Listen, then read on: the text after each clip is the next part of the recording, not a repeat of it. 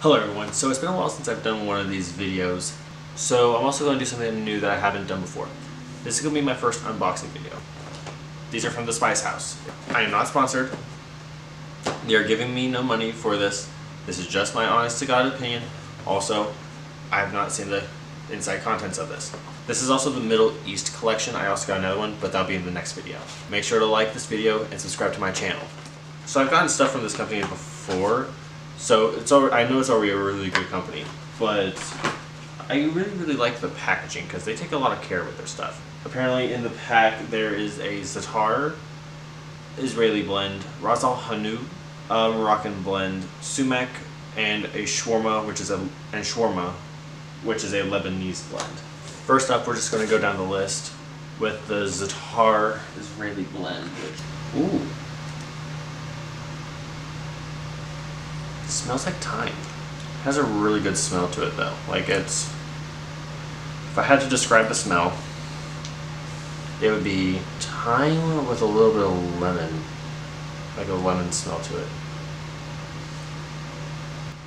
That's really like, ooh, that's actually really good. It's very earthy. It's really good, but it doesn't have like a really strong spice or like flavor profile to it. I would use that like as like a base to something else a little bit more. Okay, so I promise I did not read this before I filmed this, but literally, apparently Zatar is Arabic for thyme, which will explain why it smells like thyme. And it's also mixed with lemony sumac, hence the lemon. Wow, that's actually kind of funny. It also has nutty sesame, minty hyssop, and oregano. Oh, I can smell the oregano as well.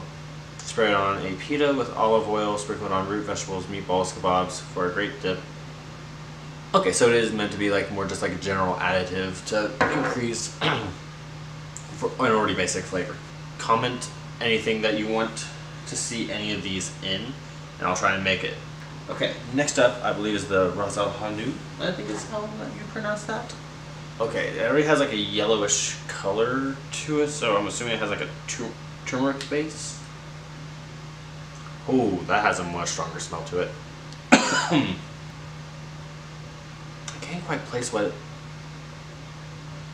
think it definitely does have a turmeric smell to it, and that yellow coloration is kind of hard to miss. But that smells really good, but it smells very potent. It has more of a stronger aftertaste. It has turmeric, pepper, cardamom, nutmeg, sea salt, ginger, mace, and allspice. So I was around on the turmeric, but I would not have guessed. I can kind of see the nutmeg only because it has like that nutmeg texture, because nutmeg's kind of earthy, but I can also see this being like really good for you, like being easy on the stomach, and nutmeg is a digestant. Arabic for top of the shop, this ancient Moroccan blend is rich, colorful, and aromatic. I can see that. Built for flavoring grilled lamb tagines and couscous. Ooh, this would be really good in couscous.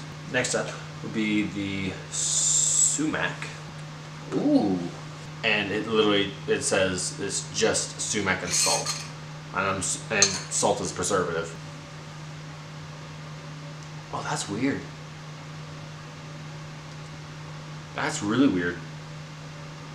It almost smells like barbecue. What is this? Oh, there's a lot of lemon in there. Maybe like it's because like there's a lot of like lemon and marinades and stuff like with barbecue.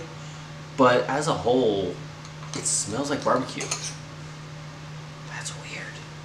This tart lemony red spice is harvested from shrubs in the Middle East and is traditionally sun-dried. This version from Turkey is cured with salt to develop notes of sour cherry. I can see that. And cranberry. I can see that too. It is excellent on kebabs. Interestingly, its use gave rise to the tradition. You have this to thank for pink lemonade. Interesting.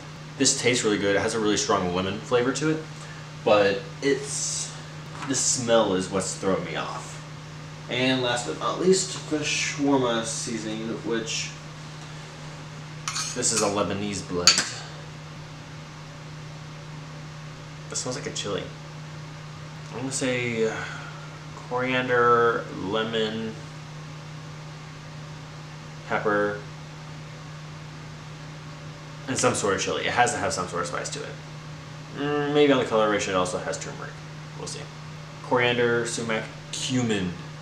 I could definitely see the cumin. Cinnamon, cardamom, pepper, turmeric, allspice, and cloves. Okay, now let's taste it. That'd be a really good additive. I'm definitely going to have to add this to chili. This would be really, really good. I don't know. I think this would just be an all-around really good additive to anything that just needs a little bit more kick. Okay, let's see what it says. Shawarma is now internationally popular style of meat preparation favored by Arabic street vendors. It's chicken, goat, fish, or lamb marinated in lamb marinated in seasoning and roasted on a vertical spit. Don't have a spit at home. Marinate your favorite cuts in the shawarma blend for a crowd-pleasing homemade version. That's actually a really good point I didn't think of.